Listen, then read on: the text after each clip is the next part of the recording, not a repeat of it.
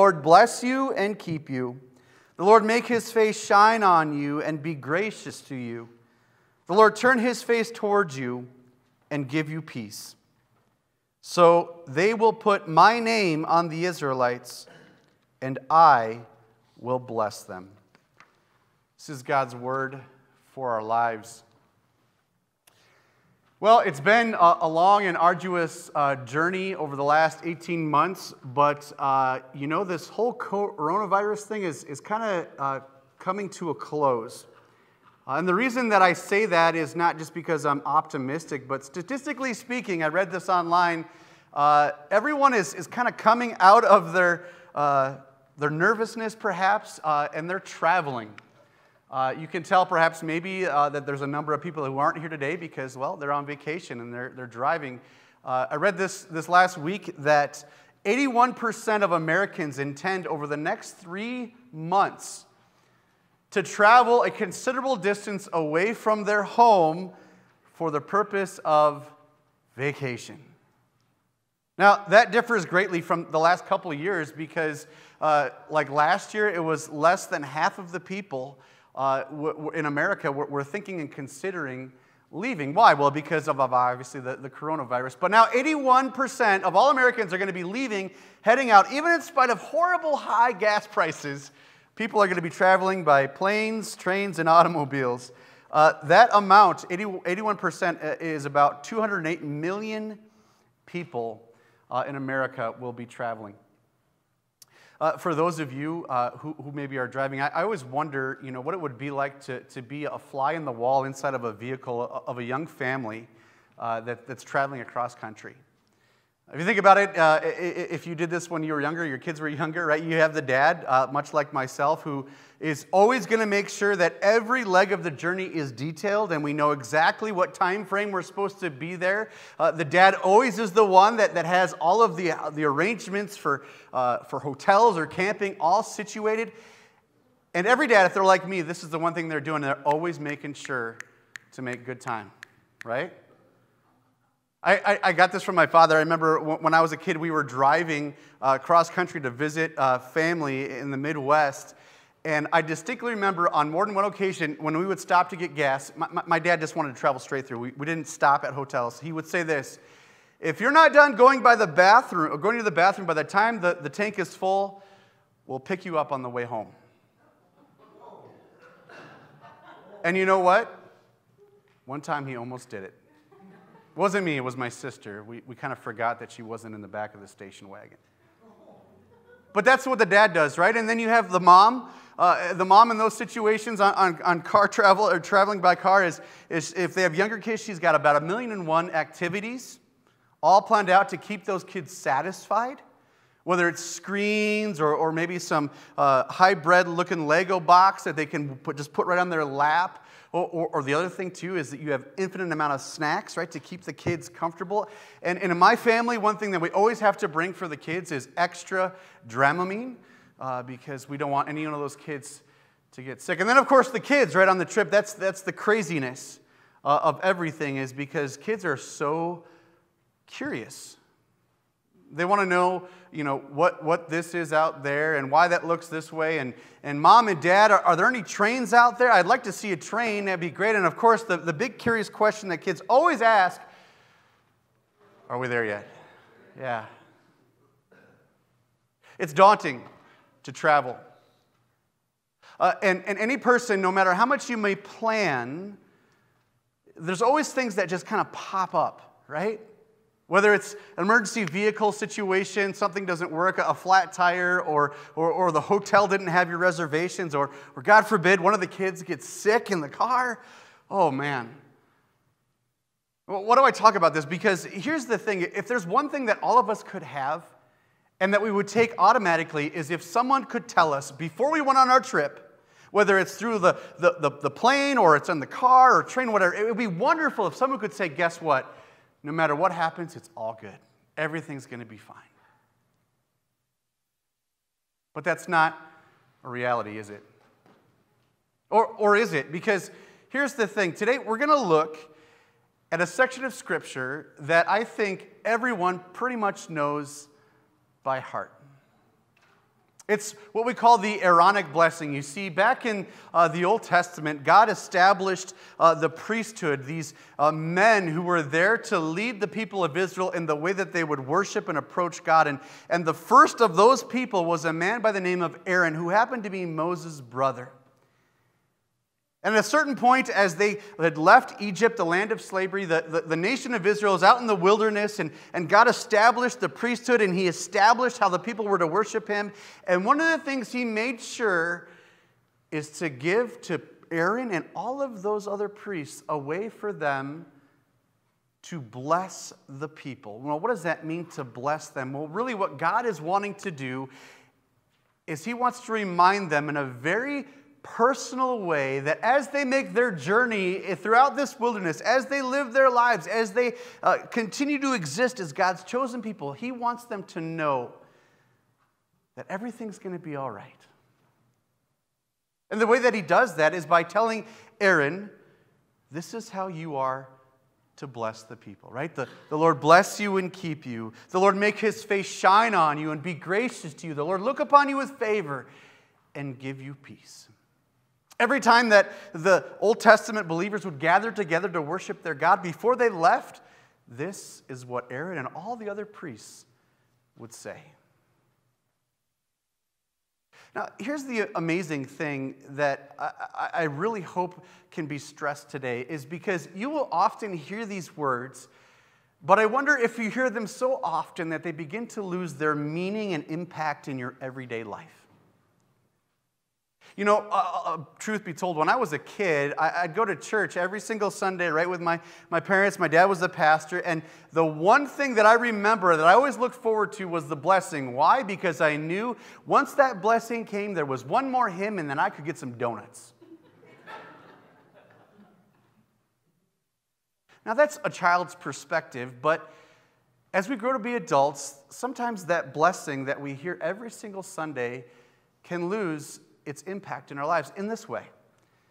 Maybe some of us hear those words every single week when I lift my hands to bless everyone, but really our mind is 1,000 miles away. We're thinking about what we're going to do after church. We're thinking about if we're going to socialize afterwards or if we're going to book it to the car. Sometimes we think about what the day's going to bring, right? Because you know, oh, finally the service is over and I'm able to get out of here and move on with the rest of the day. Oftentimes, the blessing can signify in our minds the fact that, okay, church is done. One more song and we're out of here. And I don't think, and I know, right, God did not want this blessing to serve as a way to mark the end of worship for his people.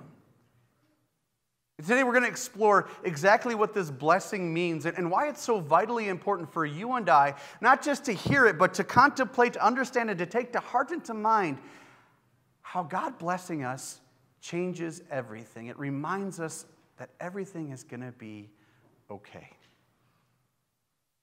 Now, before we get into what each and every single phrase in that blessing means, I think it's important for us to talk about who is the one that is giving this blessing. You see, on Sunday mornings when I say those words, it's not me, but rather it's God working through me, his instrument, to proclaim to you his personal blessing. And I say that it is personal because that is what it is. You see, God, when he first established himself and chose the Israelites to be his people, as he was about to lead them out of Egypt, he came to Moses and he said, Moses, I want you to be my leader. I want you to get those people out of Egypt. And Moses kind of made a lot of excuses. He was a little shy about doing that. He said, well, Lord, you know what? I just don't know that I'm capable. And God said, yeah, you are. If you weren't capable, I wouldn't have asked you. And Moses says, well, Lord, I'm not a good speaker. Send someone else, maybe my brother Aaron. And God says, okay, well, Aaron can help, but you're still going to be my instrument to do this. And one excuse after another, and finally Moses just says, okay, Lord, I'll do this. But, Lord, you need to tell me, if I'm going to go before Pharaoh and this entire nation of Israel and say that we're going to get out of here, who should I say sent me? And it's at that moment, you can read these words, I'll read them here in a second, that God gives to Moses and to us his name. Well, his name, we know what his name is, right? It's God. God is what he does. God is his position, but his name, the one that he is referred to, what he calls himself, is something that you see in this blessing. It's called the Lord, capital L-O-R-D. And essentially what that means is this, that God is giving himself a name, but he's also giving himself a reputation. So at the end of our text it says this, verse 27, so they will put my name on the Israelites, meaning this, that God is going to claim the Israelites and all of us to be his own. His name is going to be on us, and I will bless them. Well, what does it mean in God's name? In Exodus 34, this is how God describes himself as he gives himself the name, I am. And he, that is God, passed in front of Moses, proclaiming, the Lord, capital L-O-R-D, the Lord, the compassionate and gracious God, slow to anger and abounding in love and faithfulness, maintaining love to thousands, and forgiving wickedness, rebellion, and sin. If you're taking notes, I want you to jot this down, because this is what's so amazing about God's blessing. Is this, that when we hear and see the name the Lord, it means I am, right? God is not I will be, God is not I was, God is I am. That's what Lord means in Hebrew, Yahweh. And specifically what he talks about when he puts his name on you and me, he says, I am the God of free and faithful love. And when God speaks of his free and faithful love, he speaks to me. Now, for all you grammar nerds, I want to explain something. In English, right, we read this blessing, the Lord bless you and keep you. And you have that second person pronoun, Y-O-U. And that can mean like you as an individual or y'all, right? Like you people. But in Hebrew, and as God speaks this blessing, it's a singular you. So when you hear those words of the Aaronic blessing, know that God is not saying, the Lord bless you all. He's saying, the Lord bless you, and you, and you, and you. This is vitally important, because that's another way in which God's love and his grace can impact us, because God is not a God that speaks in platitudes and generalizations. He is a God who speaks to the person. The God of free and faithful love and grace speaks to every one of us. And as he does, he gives us some pretty amazing things. One of the things that God blesses us with, it says this, the Lord blesses me with protection. The very first words of the Aaronic blessing, the Lord bless you and keep you. This is one of the amazing things that God is communicating to his people, right?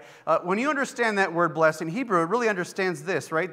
That he's going to shower down and give you everything that you need, that God is a God who provides. It doesn't say that God's going to give you all the earthly blessings that your heart desires, but God is going to give you exactly what you need for your body and soul. That is a guarantee, that is a promise that will never hit the floor. But more so it says this, not just that he's going to bless you with everything that you need for body and soul, but also God the Heavenly Father is going to do this. He's going to keep you close to himself.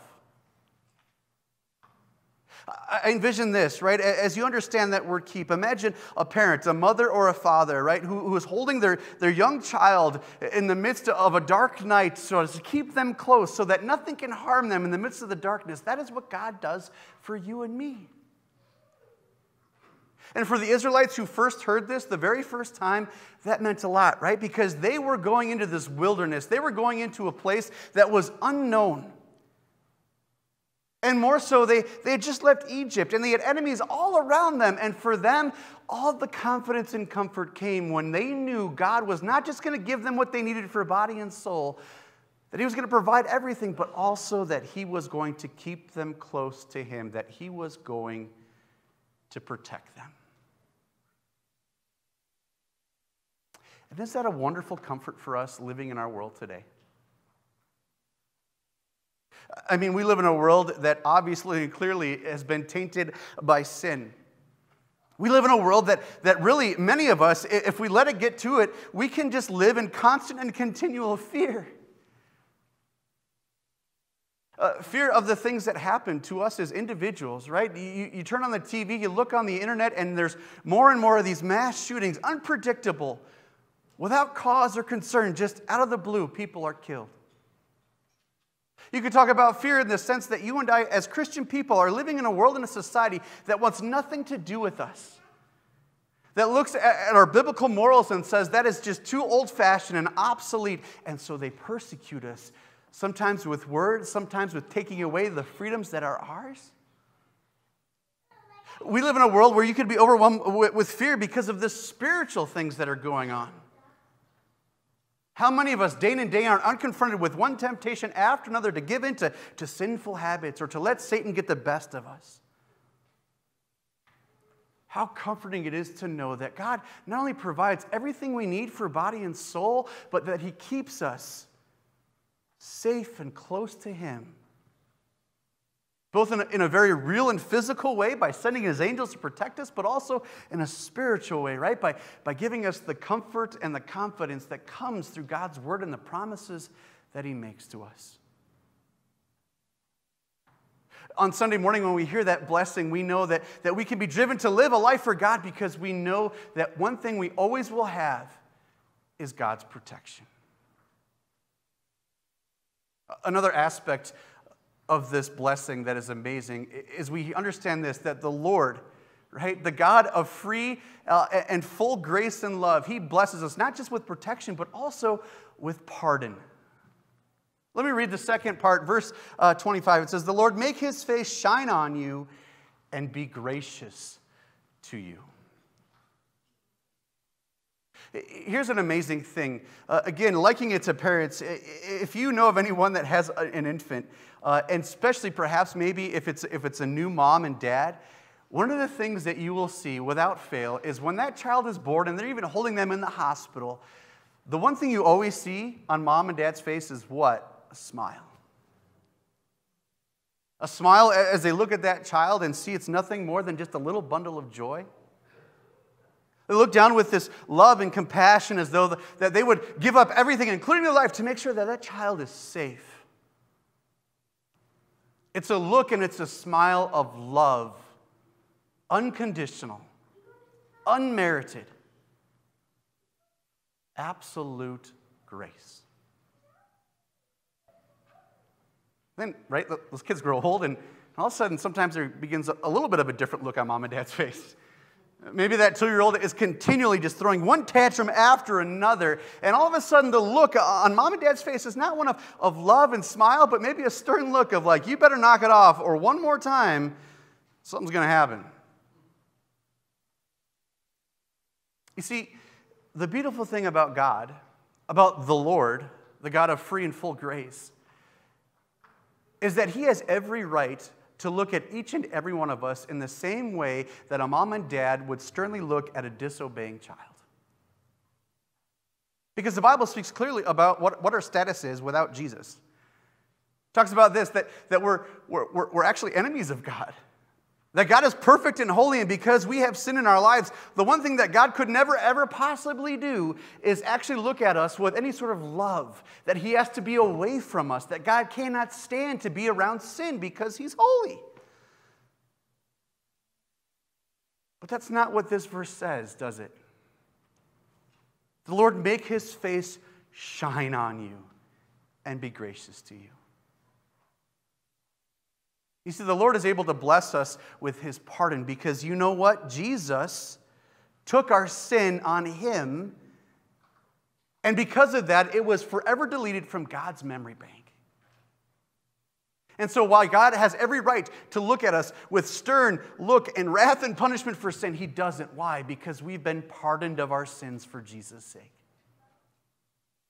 And so rather, with a stern look and disapproving, God lets His face shine on us because He knows that we are His forgiven and dearly loved children. Again, that brings so much impact on a day-to-day life, doesn't it?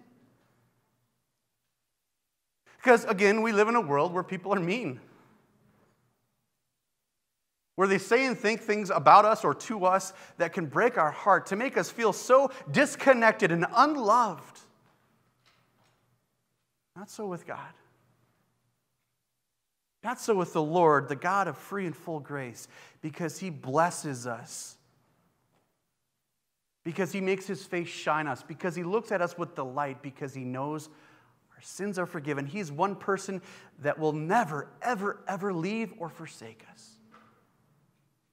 All of it made possible because of the pardon of sins that Jesus has given to us. That's a big driving force, isn't it? That helps us to live our life for Him, as we know that there is nothing that's going to separate us from His forgiveness and His love. He blesses us with His pardon. And finally, the amazing thing about this blessing is the Lord also blesses me as an individual, not just with His protection, not just with His pardon, but also with His peace. Verse 26 says this, "The Lord turn His face towards you and give you peace." Kind of interesting, the word there in Hebrew is actually shalom. Maybe some of us heard that. And oftentimes shalom is just kind of what we understand to be a greeting, right, in the Hebrew language. But that word shalom, meaning peace, is far deeper than that. It kind of means this, that everything is sufficient, meaning that you have nothing lacking in your life. Again, I talked earlier about traveling, right? And one of the biggest things that every person has to do when they go on a road trip is pack. And especially if you have kids, oh my goodness, the list is forever long. And without fail, you always forget something. But yet there are those one time, every so often, where you can put everything in the suitcase, put it in the trunk of the car, go to the airport, get on the plane, or get in your car and drive across country, and you have a little peace of mind. You have a full peace of mind because you know that you are lacking nothing. Everything is in that suitcase. When we talk about the peace that God gives us, it means this, that we lack nothing, that we can have peace of heart and mind because we know everything that we could possibly want or imagine or need, God provides. And God provides in many different ways, okay? First and foremost, He provides in a very spiritual way. He gives us that peace in this way, that we know because of Jesus, we are at peace with God, that we're not enemies, but that we're one.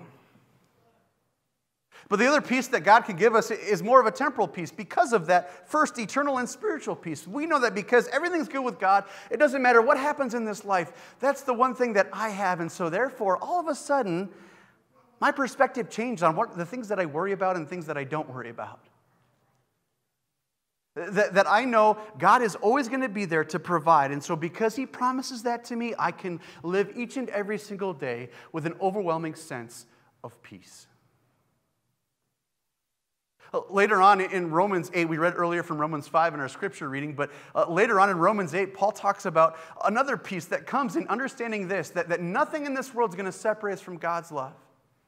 Romans chapter 8 says this, "For I am convinced that neither death nor life, neither angels nor demons, neither the present nor the future, nor any powers, neither height nor depth, nor anything else in all creation will be able to separate us from the love of God that is in Christ Jesus." You see, Paul had peace no matter what was going on in his life because he knew one thing was sure and certain.